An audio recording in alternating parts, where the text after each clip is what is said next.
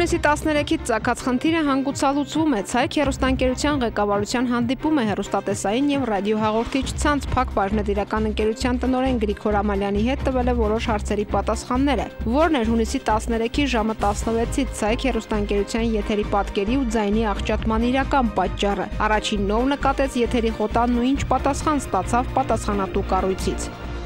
Զուգատիպությամբ թե առանց դրա Շիրակի եղանակային անբարենպաստ պայմանները հանկարծակի բերեցին այս տարի նորից նույն ամսին ու համարյա նույն օրը մեր մարզում ընդհանուր առմամբ գործում է 56 հակակարգտային կայան։ Կառավարությունն այս տարի մարզին հակակարգտային կայան տեղադրելու համար գումար առայժմ չի հատկացրել։ Կարկուտն իր գործն է անում, կառավարությունն էլ իր անելիքին անցնում։ Ներկայացնում է Նազելի Էլբակյանը։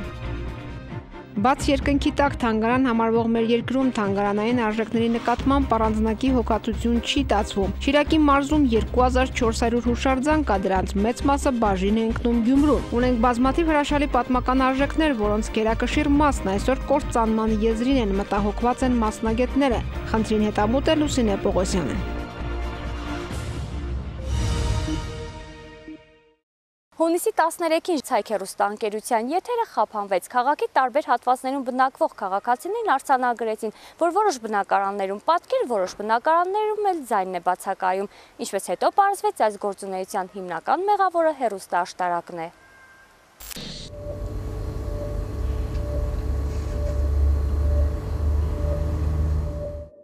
Հունիսի 13-ից ծագած խնդիրը հանգուցալուծվում է Ցայգ հեռուստաընկերության ղեկավարության հանդիպում է հեռուստատեսային եւ ռադիոհաղորդիչ ցանց Փակ Բաժնետիրական ընկերության տնօրեն Գրիգոր Ամալյանի հետ տվել է որոշ հարցերի պատասխանները, որն էր հունիսի 13-ին ժամը 16-ից Ցայգ հեռուստաընկերության եթերի պատկերի եւ ձայնի աղճատման իրական պատճառը։ Առաջին նոր նկատեց եթերի խոտանն ու ինչ պատասխան ստացավ պատասխանատու կառույցից։ Եթերի օպերատորը տեղեկացրեց, որ որակը վատացել է հեռարձակող հաղորդումների, հետո սկսեց քաղաքացիների զանգի հոսքը։ Աշխատողը փորձեց զանգել հեռուստաաշտարակ, հեշտապան տեղեկացրեց, որ այն ինչ որ կատարվում է տնօրինության համաձայնությամբ է։ Ուզում եմ տեղեկացնել, որ տնօրինության համաձայնությամբ չի եղել։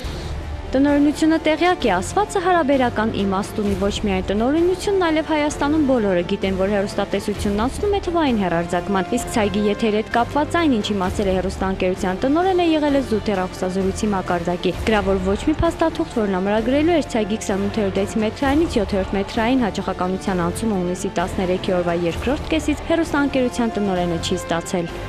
Չեմ կարող ասել, որ մենք ընդհանրապես տեղեկացված չենք, քանի որ փորձել են մեզ հետ բանակցել, բայց այդ բանակցությունները կրել են հեռախոսազրույցի մակարդակ, ոչ մի պաշտոնական տեղեկատվություն մենք իրանց հետ չենք ստացել, ոչ մի պաշտոնական գրություն մենք իրանց հետ չենք ստացել ու վերջին զրույցի ժամանակ ուղղակի մենք պահանջել էինք հեռուստաաշտարակի ղեկավարությունից գրավոր մեզ տեղեկացնել, թե ինչ է կատարվում, ինչի է կատարվում ու ինչ փուլերում։ Փաստորեն 28 դեցիմետրայինի հաղորդակը հանդիսանալով Ցայգ ՍՊ-ի սեփականություն, արտոնագրի մեջ ամրագրված էր այդ հաճախականությունը Ցայգին։ Ու եթե մենք փոխարինում ենք այլ հաճախականությունով, որի հաղորդակը իրանք պետք է տրամադրեն մեզ, այդտեղ պետք է նախկին պայմանագրերի փոփոխություն, չէր կարող համաձայնությունը բանավոր մագարտակի վրա լինել ու հատկապես ոչ մի ժամկետային խոսակցություն չէր եղել։ Հետագայում պարզվել է, որ այդ որոշման մասին գիտեցել է միայն հեռուստատեսային եւ ռադիոհաղորդիչ ցանցը իր ունեցած որոշումն էլ կյանքի կոչելով հունիսի 13-ին ժամը 16-ից սկսած Ցայգ հեռուստաընկերությանը պատկանող 28 դեցիմետրային հաճախականությամբ հեռուստաաշտարակը սկսել է շահագործել համասյայի հաղորդակը թվայնացման գործընթացի շրջանակներում։ Իրենց մոդի ժամանակացույցով, որը միայն իրանք գիտեին, համընկնում էր ամսի 13-ի հետ, որտեղ սկսել էին թվայնացման աշխատանքները համասյայի տարածաշրջանում։ Փաստորեն ինչ էր տեղի ունեցել երկու 28-րդ հաճախականության վրա դեցիմետրայինում, մեկում աշխատում էր Ցայգ հեռուստաընկերությունը, մյուսում սկսել էր իրականացնել թվային հեռարձակումը մրցույթ շահած հանրապետական եւ մարզային հեռուստաընկերությունների։ Ըստ օրենքի հուլիսի 1-ով Հայաստանում պիտի դադարեր անալոգային հեռարձակումը։ Եթե նախատեսած պլանային աշխատանքները թվայնացման ու անալոգի դատարեցման ժամկետները ըստ նախատեսածի գործեր, մենք չենք ունենա այս խնդիրը։ Փաստորեն այստեղ գործադիրը կատարեց իր պլանային աշխատանքները, իսկ ազգային ժողովը բարի կամքի դրսևորումով շարունակում է երկարացնել անալոգային հեռարձակումը։ Երբ եթերի որակի հետ կապված խնդիրն ի հայտ եկավ, հեռուստաընկերությունը սկսեց ստանալ հազարավոր հեռախոսազանգեր։ Հաղորդումները ինչու՞ կարգին ցույց են տալի։ Ես ինչպես վատ ցույց կտա Ցայգը։ Ինչ որ հաղորդումները չեն կարող նայել։ Մեր սիրելի Ցայգ ինչու եթե չի թողարկում։ Հարցախույզը Գյումրու փողոցներում իրական պատկերի ոչ ամբողջական, սակայն ընդհանուր նկարագիրն ամբողջացրեց։ Քաղաքի տարբեր հատվածներում տարբեր որակ էր առկա։ Մի արի ես թեզին բե Ցայգեր ցույց տամ որ արի մդիկյանա է։ Դինա է։ Գիտա ցույց կուտա լրի վիրան ցույց տա մեկ գլուխները մեկը գլուխը ցույց տա ճանդակը ցույց կուտա աղջիկ ջան ես իմ ինչի այդպես չդեմ սև ու սպես բաներ բայց դե ցարած շատ բաներ Խնդրի կարգավորման ուղղված բանակցությունների արդյունքում հունիսի 15-ին ձեռք բերվեց պայմանավորվածություն, համաձայն որի Ցայգ հեռուստաընկերության 28-րդ դեցիմետրային հաճախականությունը նախկինում ունեցած հզորությամբ եթերի հեռարձակում պետք է ունենար այդ օրվանից սկսած մեկ շաբաթ շարունակ ժամը 17-ից մինչև առավոտ։ Սրան զուգահեռ Ցայգն իր լսարանին նույն հաղորդումներն ու ծրագրերն առանջամային գրաֆիկի փոփոխության առաջարկեց 7-րդ մետրային հաճախականությամբ։ Երրորդ տարբերակն էլ Ցայգին միանալու կաբելային հեռուստատեսությունն է։ Մեկ շաբաթում պետք էր 28-րդ դեցիմետրայինից լսարանին տեղափոխել 7-րդ մետրային հաճախականություն։ Շատ վատ էր կապը այդ անցած օրերը մի ասես կդրստվեր էլի գունավոր ասես առանցին պատկերներ կուտար դորմար չենք օգտվի ճիշտ չենք նայ մի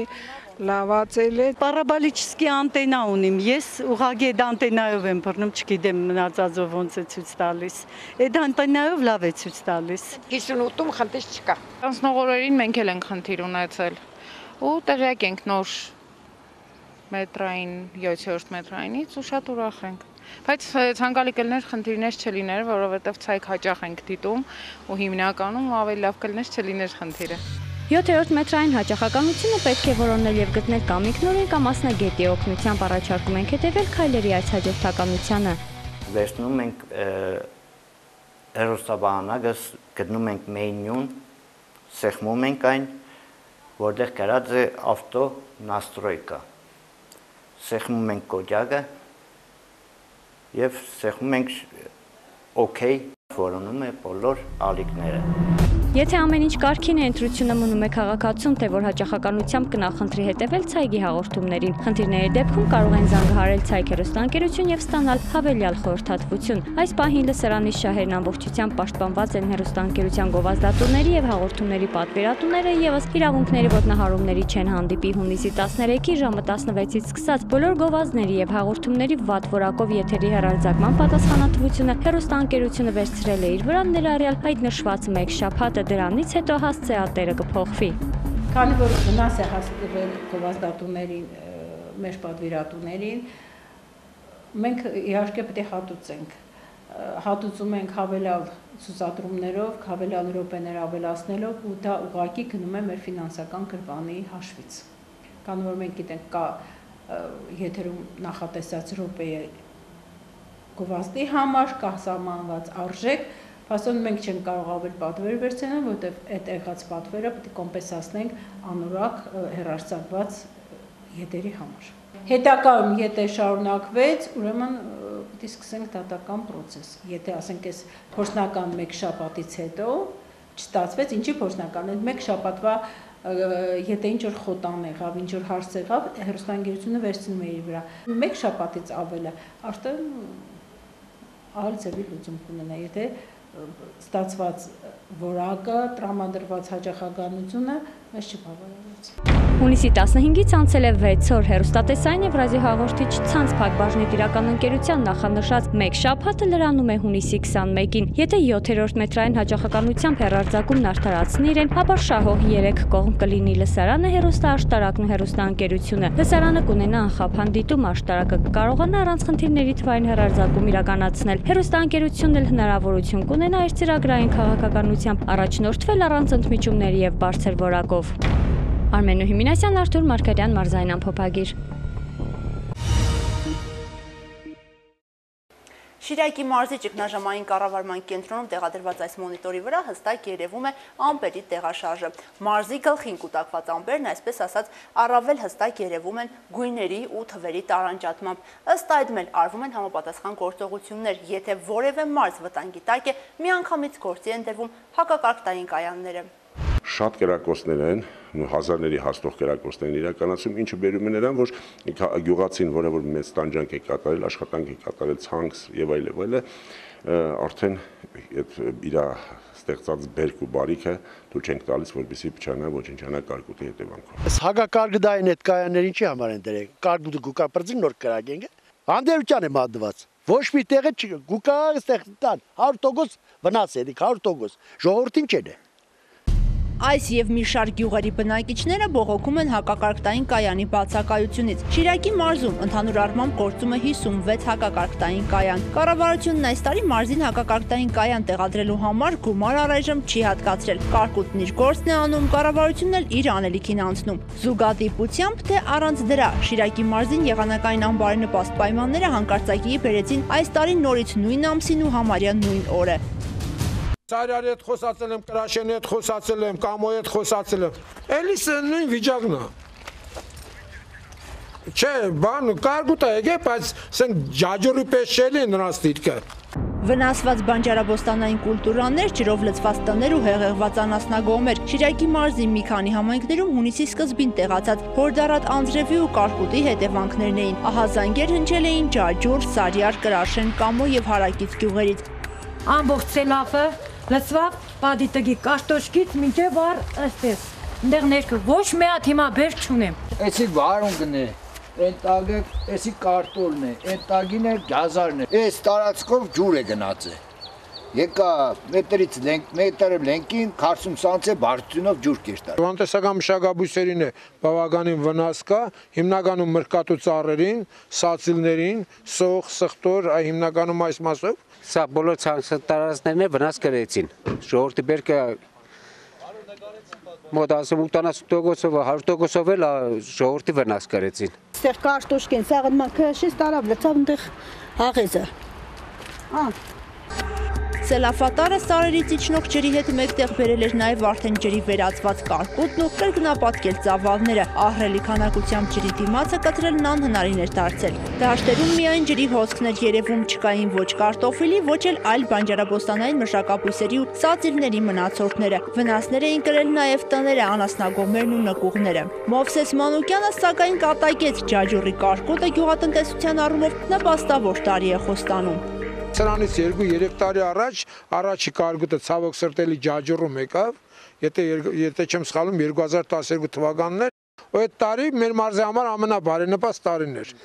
Իրականից ճշմարտություն եմ ասում։ Ասված չանի, որ նորից կարկուտ կա, թող այս կարկուտը առատ բերքով փոխարինվի ջաջուրի համար, ինչպես նաև մեր մարզի համար։ Գյուղատնտեսության վարչության պետի կանխատեսումը մասամբ չիրականացավ։ Օրեր անց կրկին կարկուտ, այս անգամ որպես թիրախ բնությունն այլ համայնքներ ընտրեց։ Հույս ենք պայպայում որ լավ է, տարին լավ է, խոդը կա, ցանկերը վիճակը լավ է, ժողովուրդն էլ կարծես թե այս տարի օգտվելով այդ առիթից որ անձրևներ կա, աղաքին պարադանուտ գնեցին, պարադանուտ տվեցին, մինչև այսօր է պարադանուտը ցանում էին մարդիկ։ Այն էլ անսպես վիճակ եղավ։ Գյուղի տարածքը 115 հեկտար մենակ տնամերձ է, որը տեսնում ենք, իշխոր ծառներ եղնի աշնանցար։ Նույնը այդ ծլած կարտոֆիլը, չգիտեմ, բանջարեղենը, ցանկատարածությունները տնամերձներում ու այդ տնամերձներից բացի նաև 4-ից 500 հեկտար ցանկատարածություններ, աշնանացան ցորեն, գարի, վարսակ, կորնգան, արվույթ։ Խոդը արդեն հասունացած էր, հենց դարավ հեչ բան։ Բույսն էլ նորեր սկսե աճել արդեն բաներ տալիս ինչ որ իր ցողուններ տալիս, վաղը մյուսը վիսերն կծեր, էլ դժվար է մանավանդ հացադիկից ոչ մի բեր չի սպասվի։ Մեկ երրորդ մասը չեն կարող, մեկ չորրորդ մասը չեն կարող, չեն կարող։ Կարտոֆիլը արդեն մի թիզ եղել էր, էլի սավսեմ տապքեր է։ Այս պայն դաշտ դուրս գալ մտնել ավելի խորը նայել վնասը, բայց ակնհայտ է, որ ճանապարհի եզրից դիտարկումները ցույց են տալիս, որ բավականին վնասվել է։ Ընդհանուր առմամբ վնասվել են գրեթե բոլոր մշակաբույսերը։ Ջրառացիները կարկուտից հետո սկսեցին վնասի չափերը հաշվել։ 20 րոպե տևած խոշոր չափերի կարկուտից գյուղացիները հազիվ են հասցրել հանդու դաշտից տուն գալու պատը սպառվել։ 10 օր 15 օր կաշխատցնես 10 բանվորը պետք է կազմի 10 օրը 400,000 դրամ, 3 միլիոն դրամ վարկենք վերցրել, լցել ենք հողի մեջ, դե այսօրվա դրությամբ լրիվ զերոյացվա վերջացավ կանյավ։ Ունեմ 3 հեկտար գարի եւ ավյոս, վարսակ, որից արդեն բան չի մնացել, ես չգիտեմ, վարկերը կվերցնենք, ցանենք, ոչ մի բան չենք քաղել, 3-րդ տարին անմեջ։ 2 հեկտար դրել ենք բազուկ, էլ вообще չկա։ Հեկտարի վրա միլիոնից ավել գումար ծախսես։ Դե, սա վարկով վերցրած, սա բաներած։ Հարևան Կառնուտ համայնքում եւս այս մարդկանց նման շատերն էին հողին սերմ ու սատին պարտվել, մշակել, բայց սև հողից բացի կարկուտը ոչինչ չթողեց։ Գյուղացիները գոնե աջակցություն են ակնկալում։ Նազել Եղբակյան, Խաչատուր Գևորգյան, Արթուր Մարգարյան, Մարզային ամփոփագիր։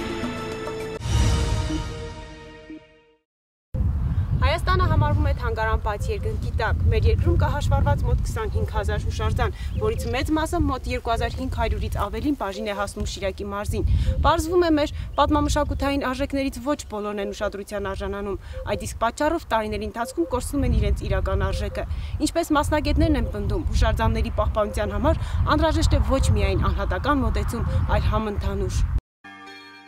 Շիրակի մարզում, որն իր պատմամշակութային ժառանգություններով եւ հուշարձանների բազմազանությամբ ասելիք ունի, դեռ շատ չբացահայտված տեղանքներ կան, որոնք ուսումնասիրության կարիք ունեն։ Սակայն ինչպես վկայում են մասնագետները, ներկայումս քիչ համայնքապետեր են հասկանում դրանց իրական արժեքը, եւ անհետեւողականության արդյունքում բազմաթիվ հուշարձաններ անցնում են պատմության գիրկը։ Մինչդեռ դրանց պահպանումը կարող է լուրջ խթան հանդիսանալ մարզում զբոսաշրջության զարգացման համար։ Հուշարձան եւ այդպիսի բարձրաժեք մշակութային ժառանգություն ունենալուն պետք է հնարավոր լինի պատասխան տալ, որովհետեւ եւ այդ արժեքը իսկապես շատ բարձր է, բայց նրա պահպանության, ուշադրության, հանրահրճակման ուսումնասիրական գործառույթները կաղում են կամ ասենք թե տարբեր կառույցների մեջ ունենում են իրենց բարդությունները, այդ հուշարձանների պահպանությունը դժում է։ Հուսով եմ, որ մեր վերջի անցյալ հատկապես տարվա համագործակցությունը տեղական ինքնակառավարման մարմինների մարզպետարանի հետ միասին արդյունքը կտա։ Համայնքներում անցկացվում են ուսումնասիրություններ մարզի տարածքում գտնվող պատմության մշակույթի հուշարձանների ուղղությամբ։ Մի շարք համայնքների ղեկավարների արդեն մեր կողմից գրություն է հղվել, ուղարկվել է այդ առաջարկություն, որպեսզի ներկայացնեն տվյալ համայնքում գտնվող հուշարձանի ներկայիս վիճակի մասին տեղեկատվություն, այն խնդիրների մասին, որոնք առաջացել են հուշարձանների պահպանության ուղղությամբ, ինչպես նաև հետագայում մշակույթի նախարարության կողմից կմշակվի համալիրի միջոցառումների ցանկ հուշարձանների պահպանության ուղղությամբ։ Համայնքապետերին տրվում են հանձնարարականներ, բացատրվում, թե որքան կարևոր է նման մասունքների պահպանությունը։ Շատ համայնքապետերի համար գրությունը մնում է սեղանին։ Քչերն են հասկանում գրության կարևորությունն ու հետևում համայնքի սեփականություն հանդիսացող հուշարձանների պահպանմանը։ Նման հոգատար վերաբերմունք է ցուցաբերել Հոռոմի գյուղապետը։ Հոռոմում հայտնաբերված դամբարանադաշտի շրջակայքից մաքրել է տվել 5000 տարվա աղբը։ Գետանոսական ժամանակաշրջանի ցայտուն մեկ հուշակոթողել հուշակարը սա է, որի հարևանությամբ այստեղ արդեն կարող եք տեսնել ոչ իրարից շատ հեռու երկու վիշապակերտ, վիշապակարերի հուշանմուշներ եւ բոլոր, եթե ուշադրություն դարձնեք, այս վիշապի գլխի եւ այս հատվածի քանդակված եւ ջրի հոսելու ուրեմն տարածքը նույնն է։ Սա Քրիստոսից առաջ 3-ից 2-րդ հազարամյակի ամրոց է, որի շրջակայքում կա դամբարանադաշտ։ Այս ավերակները դեռ հնում գյուղացիներն անվանել են Ղալայիչի, այսինքն միջնաբերդ։ Տարածքում առկա է նաև 3-ից 2-րդ հազարամյակի վաղ միջնադարի Հոռոմ քաղաքատեղին։ Հոռոմ գյուղի մոտ նախնադարյան քաղաքը շինված է եղել գյուղին կից բարձր բլուրի վրա, որի նիստը սկսվում է գյուղից եւ զառիվեշ թեք բարձրանում գագաթին։ Պեղումների արդյունքում այս տեղանքում հայտնաբերվել են շատ հետաքրքիր հետանոսական ժամանակաշրջանի պաշտամունքային նմուշներ։ Սա հետանոսական ժամանակաշրջանի շուրջ 5000 տարվա պատմություն ունեցող զոհասեղան է, որը գտնվում է Շիրակի մարզի Հոռոմ գյուղի վարչական տարածքում։ Գյումրիում եւս պատասխանատուների խոսքերով հոգացություն այս առումով կա, սակայն դեռ անելիքները շատ են։ Ամերիկահայ խոշոր գործարար եւ միլիարդատեր Քրկորյանի ավանդը մեծ է եղել Գյումրիում, սակայն բարերարի պատվին Զավեն Կոշտայանի քանդակած հուշարձանի տեղը պարզվում է քչերը գիտեն։ Ինչպես Քրկորյանի կյանքն է առեղծված էին եղել, ցավոք սրտի նաև այս հուշաքարի տեղադրման, կայացման իր համապատասխան, ինչպես ասում են, ապաստամենտի վրա լինելու հարցը մնացել էր։ Այո, եղել է, նույնիսկ շատերը զարմացել են եւ տեսնում են, որ այս պահին այստեղ այսպիսի արձան կա։ Ես ինչքան գիտեմ, Զարգարյան ինքը հիմա կարծեմ մահացել է, նրա նախաձեռնություններից էր մեկն էր, ինքը շատ ոգևորվելով այդ Քրկորյանի բարեգործական այդ ձեռնարկումներից ինք իր միջոցներով պատվիրել էր, բայց չեմ կարող ասել, թե քանդակագործնով է, որտեղ տեղեկություն չունեմ։ Քրկորյանի արձանի համար նոր տեղանքի ընտրությունը չի ուշանա։ Քաղաքի գլխավոր ճարտարապետի հավաստմամբ կկազմակերպվի խորհրդակցություն եւ արդեն կորոշվի արձանի տեղադրման վայրը։ Նման հարց դեռևս մենք չենք քննարկել, եւ իցեր առաջարկություն հաշվի առնելով երևի կնայենք այդ հարցը։ Հետո պետք է նայել այդ հուշարձանի գեղարվեստական արժեքը նայել։ Այսինքն պետք է գեղարվեստական խորհուրդ հրավիրել եւ այդ գեղարվեստական արժեքը նույնպես նայել։ Առավել եւս այսօր, երբ չկա մեր մեծ բարերարը, բայց կա նրա արած գործը, անհրաժեշտ է անդրադարձ ունենանք, արժանա վայել, վայր գտնել։ Նախ պետք է ունեցած հուշարձանները որպես պատմամշակութային բարձր արժեքներ գնահատել ու հպարտանալ դրանցով։ Մասնագետներին մտահոգում է Կումայրի Արկելոս թանգարանի տարածքում տեղի ունեցող փոփոխությունները, որոնք ոչ միայն խաթարում են քաղաքի ճարտարապետական տեսքը, այլ նաև բարձրարժեք կառույցների ոչնչացման պատճառ են դառնում։ Այդ առումով ոչ մի հատկացումներ դեռևս չկա պետության կողմից հուշարձանների վերականգնման, բայց քաղաքապետը բանակցություններ սկսել է որոշակի կազմակերպությունների հետ, առավել վտանգված շենքերը, առավել կարևորություն ունեցող շինությունները վերականգնելու։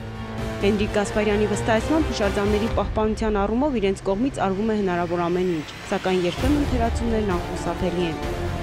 Որոնք որ համայնքային ենթակայության շինություններ են, մենք այդ բոլորը պահպանում ենք, ինչպես ենք պահպանում։ Այսինքն եթե մենք տեսնում ենք որևէ, ասենք, սալ է թափվել, կամ ինչ-որ քար է պոկվել, կամ ինչ-որ խնամքի կարիք ունի, կամ մաքրման կարիք ունի, մենք անմիջապես արձագանքում ենք դրան եւ շտկում ենք։ Բայց լինում են դեպքեր, որ, ասենք,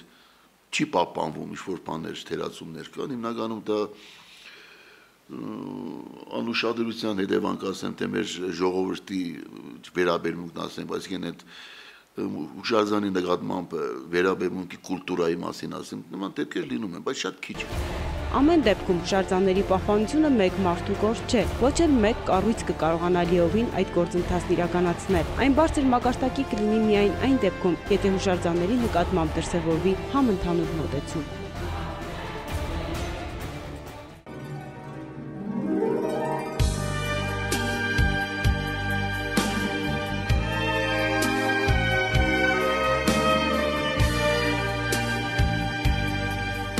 Լուսնե Պողոսյան, Խաչատուր Գևորգյան, Մարզային ամփոփագիր։